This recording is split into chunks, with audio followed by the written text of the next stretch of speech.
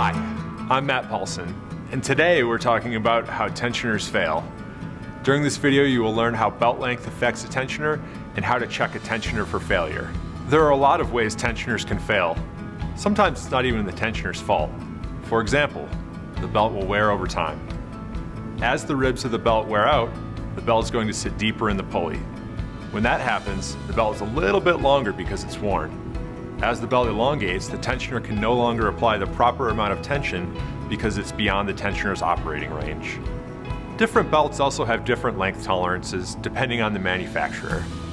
So if the belt is shorter or a little bit longer in length, it may be outside the tensioner's operating range, resulting in over or under tension. Tight belt tolerance makes for the best power transfer from the crank to the accessories. Many times, another component will fail. If the belt tension is too high, it will put a lot of stress on other bearings in the system. For example, an alternator bearing might fail because too short of a belt or a non-original equipment style tensioner was used. If the belt tension is too low or the belt is too long, belt noise will be created by belt slip. This indicates the belt cannot effectively transfer power, and now all of the accessories in the system are operating less efficiently. The biggest issues with tensioners are time and contamination.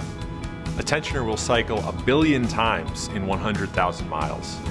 Grit and grime, combined with time on the road, especially in hot or wet environments, leads to increased contamination inside the tensioner. When that happens, the tensioner is not able to operate smoothly from stop to stop. It's easy to check a tensioner for wear. First, ensure the pulley spins freely. Then, cycle the tensioner from lock to lock, looking for smooth motion. Arm motion toward the engine or away indicates pivot bushing wear. Binding could be bushing wear or spring binding. Contamination can cause pivot bushing wear. Pivot bushing wear results in misalignment between the base and the arm of the tensioner. This leads to misalignment between the tensioner, pulleys, and the belt. Now let's consider pulley design. They're plastic, steel, grooved, flat. The important part is that they all have bearings inside.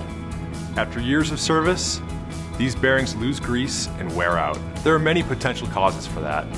Heat can allow the grease inside the bearing to seep through the bearing seals. When you lose the bearing grease, it increases the operating temperature. When bearing temperature increases, you lose more grease. Soon after, you'll hear noise and the bearing will fail. The typical reaction to this problem is to just replace the tensioner pulley. However, that's not the best fix.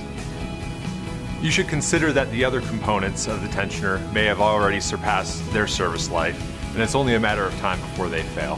For this reason, you need to replace the entire assembly, including the tensioner and belt. The majority of the cost is in the labor, so it makes sense to replace everything at the same time.